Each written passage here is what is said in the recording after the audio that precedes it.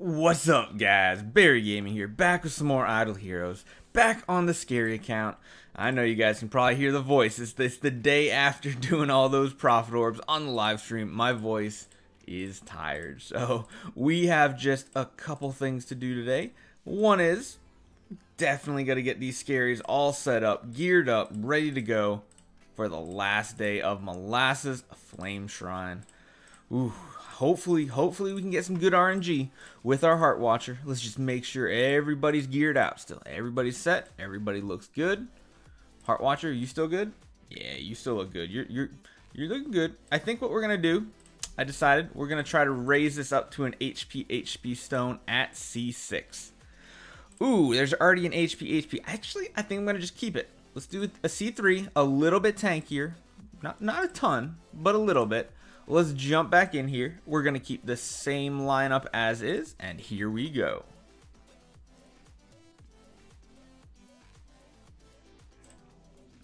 Alright, so let's just hope for some good RNG. Okay, she got hit with 2 out of 3. I mean, not horrible. Man, she's getting hit by every attack. Heart Watcher getting the little bit of heal, though, so that might help a tiny bit.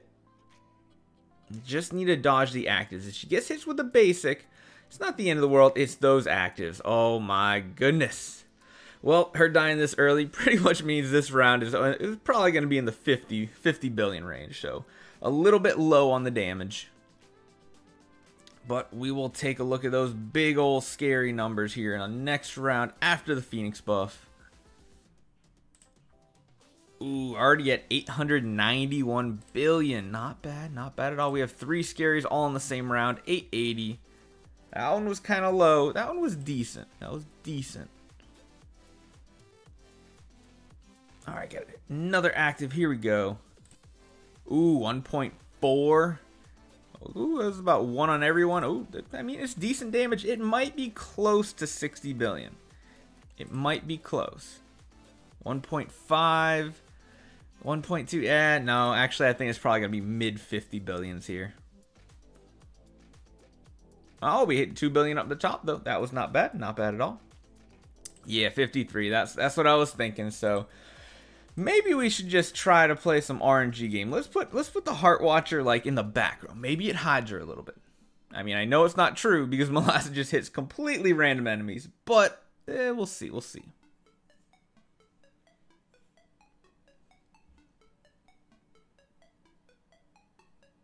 Alright, she did take a Phoenix buff, but she is very healthy right now. She's very, very healthy, so that's looking really good, actually. She only got hit by 2 out of 3 there. Gotta dodge these actives, come on. Oh, she dodged one, perfect. And she dodged the Phoenix buff. This is looking good. If she can dodge one more round of hits. Oh, she died of the poison, but that was to round 6. And we're going to have to watch this damage in the later rounds here because we might have a chance to do at least in the high 60 to 70 billion now. Really, really close. 1.1, that's just, I mean, the damage is looking so, 1.4 already at round 10. And all the Skereis are lined up on the same exact turn. This round's probably going to be devastating. 1.9, 1.3, 1.6, 1.4, oof, so much damage. Alright, we got another round of actives here. 2.1. Ooh, this one's going to be a lot more damage for sure. And just active, or basics right here. Still doing 500 million on each target almost. 62, yep, that's what I was expecting. Man, we just need Heart Watcher to get a little bit more luck. Just dodge like every active, every Phoenix buff. Ooh, I think if we can get that to line up, we can probably do as good as we used to do. Granted, having the E5 Heart Watcher used to be so useful. She was so tanky. She could live to round around 10 to 12 pretty regularly. She dodged 2 actives there. That was really good as well. I guess maybe having her on the back line is beneficial. I mean, I know it's purely random, but ooh, she dodged even more there. She did get hit with the Phoenix buff, but it is going to give her a little bit of a heal, which is going to keep her alive. Gotta dodge these next round. These are super important to dodge, Heart Watcher. Ooh, she got hit by both actives, but she's still going strong. Hopefully she does not get hit by this Phoenix buff. Oh, she did as well. But, I mean, we're going into round 10, and she's just dying now. So, 1.4, not bad. She did eat some Phoenix buffs, though, which is gonna hurt our damage. But she did get a lot more marks stacked up. A lot more stacked up. 2.6 at round 12. Oh, guys, this is looking very good for us. This next round could be huge. 2.6, 2.9, 2 billion. Ooh, we're at least over 70 billion. I feel like we're over 70. We gotta be over 70 at this point. That's so much damage compared to previously. 70 exactly. 70 billion. Ooh. And honestly, guys, at this point, Heartwatcher died at pretty optimal time. Around 9, 10-ish, somewhere in that range. Two things matter. Where her attacks hit, because sometimes you can cap out damage on one and have another one way low since we only hit 2 targets per attack. And the other thing is the Phoenix buffs. We really, really need the Phoenix buffs to dodge the Heartwatcher.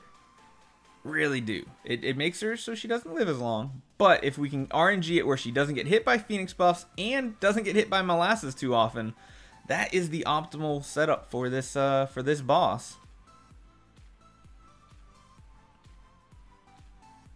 And it would be nice if she does crit sometimes. Oh, she's going down so early this time. So I don't think this attempt's gonna be I don't think this one's gonna be a very successful one. Probably low 50s. And you'll see literally just the difference of her living an extra, what was that? 4 rounds equals like 20 billion damage. It's crazy. I wish they'd give us a substitute, a different hero that does the same thing as a Heartwatcher. Just feels bad of always needing a Heartwatcher in PvE. Yeah, as you see here, look at the damage. We're in the 600, 700 millions. Last time we were already hitting 1.4 billion in round 10.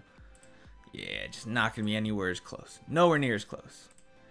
But at least we had that one really good attempt, showing that with some good RNG, we can in fact get to the damage numbers we were getting with that E5. Alright, couple more rounds. We got one big round active, 1.3. Yeah, I mean, you see the difference.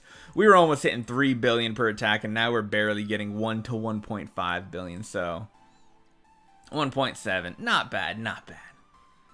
But, yeah, that was really low because she died in round 4. I mean, you can see the difference, guys. It makes such a difference. Ending out the 3 attempts, almost at 700 billion. So, decent. I mean, I think we got, I think we're close to getting first. I don't know. What do you think? You think we can get first? Probably. We can probably get first. I think so. But yeah, the decision is going to be, we're going to do some Prophet Orbs later today. Don't know if I want to take Heartwatcher up further. I mean, with how often we get Malassa, it just doesn't seem worth the investment. Definitely, because a new event is around. We're definitely buying this pack so that we're going to have, we're probably going to be able to have enough for both Belrain copies. So we already have one 10-star here. Should be able to build at least one more 10-star. And then we're going to start working on the Ada. So I think that's the goal. The end of today.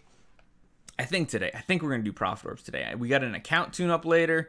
And then I think I'm going to do the Skerei accounts, Prophet Orbs. But definitely get Belrain up to E5. She is absolutely awesome right now in PvE, everywhere. I can't wait to get her to E5 with the Skerei Army. Then we're going to work on the Ada. Then I don't know what the next project is. We are going to have enough Garuda copies if we want to build a third one. I want to hunt Olivia, though. That's definitely what I want to hunt. But yeah, we could always build Gustin, but he's not great right now.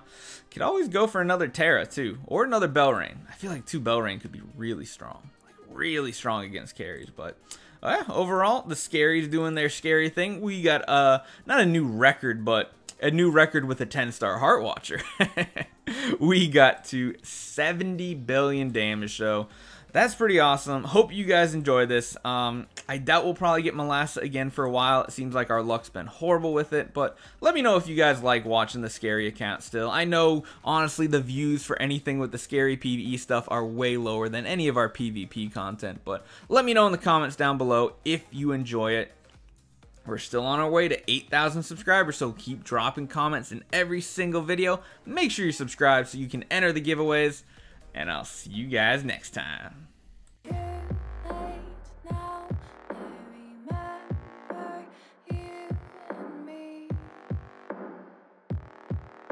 how careless we could be.